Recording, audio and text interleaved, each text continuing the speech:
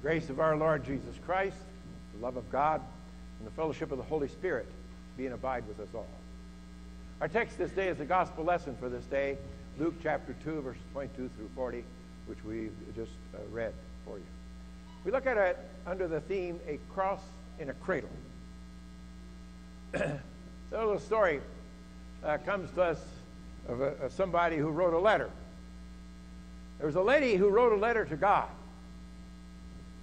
Well, it arrived at the post office, and it went to the office in the post office where where you can't read the address, or that it's not an address, in other words, that's around and so forth. So that's where the letter landed, because it was addressed to God. So this postal worker reads the letter. The letter goes like this: Dear God, I'm an 83-year-old widow living on a very small pension. Yesterday, someone stole my purse. It had $100 in it, which was all the money I had until the next pension check. Next Sunday, I had invited 2 of my friends over for dinner. Without that money, I have nothing to buy food with. I have no family to turn to, and you're my only hope. Can you help me? Please help me. Well, the postal worker was moved by the letter. And so he talks about to the other postal workers there in the post office and so forth, and they decide to take up a collection to help this lady. And between them, they collected $96. Didn't quite make the 100, but $96. And so they put it in an envelope, and he sent it to her as a letter from God. Then she writes a little later. Next week, she writes this letter. Dear God, how can I thank you enough for what you did for me? Because of your generosity, I was able to fix a lovely dinner for my friends. We had a very nice day, and I told my friends of your wonderful gift. And she adds, by the way, there was $4 missing. It was no doubt those no good thieving people at the post office. You see, sometimes people aren't, if it's a little short, they're disappointed and so forth, and they're blaming somebody.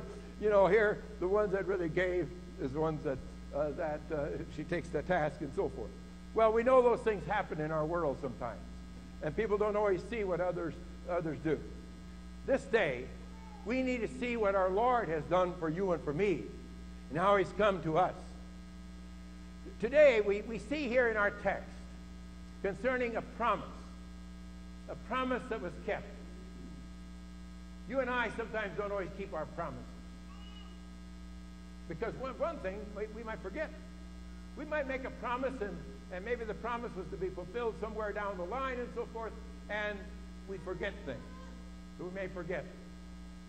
Sometimes in the past, we may have made a promise that we didn't necessarily want to keep anyway, and we didn't do it. And so and then we may have made a promise that we couldn't fulfill.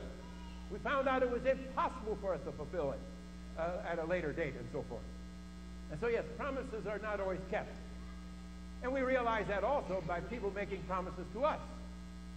Because we know different people have made promises to us, and we know how often sometimes they've been broken. And we suspect sometimes, too, they didn't intend to keep them. And we know sometimes that salesmen make kind of promises, to sell you things, and you can see through those promises. And sometimes, politicians make promises, and they don't always fulfill all their promises. And so we can go down the line of how promises are not very well kept many times. But what about the promises of God? Because in our text today, God has promised someone something very definite. Does God keep his promises? And in our lives, sometimes we might feel God doesn't always keep his promise to me. I prayed to him about this, or I prayed to him about that, and he never answered me. He never fulfilled that. Well, we may have not saw his fulfillment. Maybe it was different than what we thought it should be, or what we wanted it to be, and so forth. And so we don't think God keeps his promise. And Satan is always there tempting you and me too, not to believe God's promises. And Satan attacked God's promises right from the beginning. In the Garden of Eden, he comes to Eve, and Eve tells him, we're not to eat the fruit of this tree. And when we eat the fruit of this tree, God tells us we will die. The devil says, no, you're not going to die. God's not going to keep that promise. Yes, and so mankind fell into sin. But God did keep his promise. God does keep his promise. And we see in our text today, God kept his promise also to a man named Simeon. Our text takes place 40 days after Jesus' birth. Because when the first male child was born, it was supposed to be the purification rites where the mother and father were to go to the temple to perform those. And so that happened 40 days afterwards. And so we read in our text, every firstborn male is to be consecrated to the Lord, and to offer a sacrifice in keeping with what is said in the law of the Lord, a pair of doves or 2 young pigeons. And so the Lord moves Simeon, reveals to Simeon that day that he's to go to the temple.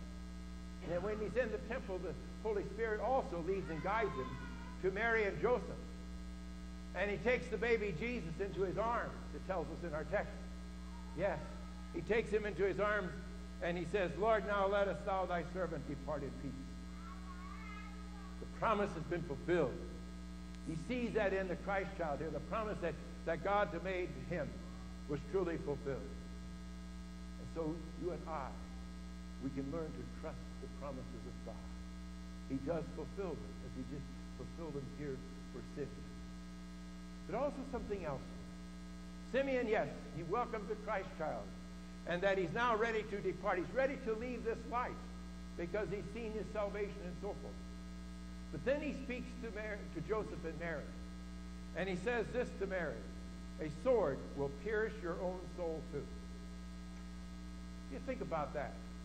How Mary must have felt when Simeon says to her, a sword will pierce your soul also.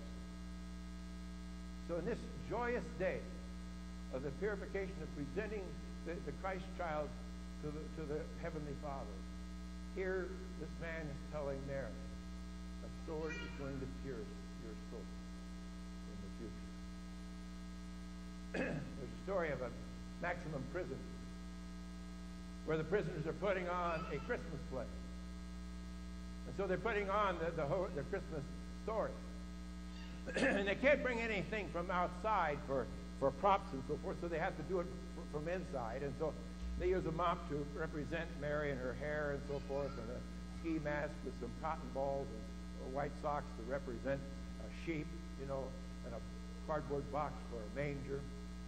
And then the question was, what are they going to put in the manger? In other words, they could just put a blanket in there and so forth. They couldn't bring a baby into the prison and so forth. So they didn't have anything to do that with. But on the day they were going to present it, the chaplain goes to his office and he brings something back to them, and they wrap it up in a blanket and put it there in the manger. And then when they go through their play and it's time to present the Christ child to the people, they unwrap what the chaplain had brought for them. They unwrap, take the blanket off, and what is it? It's a cross. It's a cross. And the cross belongs there. Because as Simeon says to Mary, a sword will pierce your soul. That sword pierced her soul as she saw her son 30-some years later hanging on that cross, crucified before the world. Yes, that truly came true, what God moved Simeon to say on that day. And you and I need to see that also. And sometimes the Lord places crosses on his people too. Isaac Watts, a great hymn writer, he was an invalid when he wrote that great hymn, Joy to the World. Yes, joy to the world. Joy to the world that the Christ child has come, that he's here with you and for me. But we see here in the temple on that day, it isn't just Simeon. There's another important individual in this whole story, and that's Anna. And Anna, the Holy Spirit also moves her that she sees that this is the Christ child. And so we read these. And coming up to them at that very moment, she gave thanks to God and spoke about the child to all who were looking forward to the redemption of Jerusalem. Yes, there she speaks. She immediately goes and starts talking to people concerning this Christ child. She'd been looking forward to this. And now she spreads the message. The Messiah has come. That's a message that we need to spread too in our world. We need to spread that also to others, a witness that the Messiah has come, that the Christ has come, that the Savior has come, so that others may believe and trust in him. We move people in different ways. There's a story of a young boy. His mother was a social worker. And so weeks before Christmas each year, their garage would be filled with toys. And by Christmas time, all those toys were gone. And one year when he was 9 years old, he remembers that there was a real nice airplane there in the garage. And he thought, oh, my mother, she'll surely give that to me. Well, Christmas came and he didn't get it. Well, that spring, his mother one day invited him to go along with her. She went out into the country and to a family living in a farmhouse, a husband and wife with 13 children. And as his mother is in the house consulting with the father and the mother, he's outside with the kids there. And what does he see? He sees one of the little boys that are playing with that airplane that he wanted so desperately at Christmas himself. He'd gotten over that. Well, some years later, this man thinks back, because he heard some years later that one of those sons of that family, that poor family, was now a 747 pilot. Another son was in the military flight school, that he was and so forth. And he thought maybe that toy moved them in that direction, that he didn't get what they got. You see, God works in different ways in our lives. And we need to witness him, and we need to be ones that are sharing with others in our lives too, sharing especially the gospel of Christ with others, that they may know Jesus as their Lord and as their Savior. Christ comes to you and to me. And Christ comes to us now also. We need to hold on to him. In a Christmas service where the children were doing the acting and so forth, and at the end of where they had shown the Christ child and so forth, they all leave. Shepherds leave and so forth, and Joseph leaves, and Mary gets up to leave, and she remembers the baby Jesus, which is the doll in the manger. And so she goes back and grabs it by the foot and brings it to herself and clutches it. My friends, we need to clutch the Christ child. We need to clutch him in our arms. Hold him in our arms as that one that came for you and for me, just as he came for Simeon, just as he came for Anna. He's also come for you and for me. And yes, the sword did pierce Mary's heart. The sword did pierce her heart, because we know that Lord went to a cross some 30 years later, and he was crucified therefore not for things he had done, not for his sins, for he was perfect, the perfect God, but for your sins and my sins, for all the sins of the world. That Lord there died on that cross for you and for me, and then rose again from the dead as that living Lord that he is. He is always that risen living Lord that comes to you and to me. And so that's the Lord that we come to worship. And we need to say, for my eyes have seen your salvation, which you have prepared in the sight of all people. We can say that with Simeon. Yes, our eyes have seen his salvation. And we can also then, as Simeon, what does Simeon say? Simeon says, really, he says, I'm ready to go now, Lord. I've seen my salvation. You can take me home any time to heaven. That's really what he's saying. And so you and I, as we leave this place of worship today, and each time we come here to worship our Lord, and as we leave, we can say the Nunc Dimittis with Simeon. And it goes like this. Lord, now let us thou thy servant depart in peace, according to thy word. For mine eyes have seen thy salvation, which thou hast prepared before the face of all people, a light to lighten the Gentiles, and the glory of thy people Israel. Amen. The peace of God which passeth all understanding, keep your hearts and minds through faith in Christ Jesus. Amen. We now rise to make confession of our faith.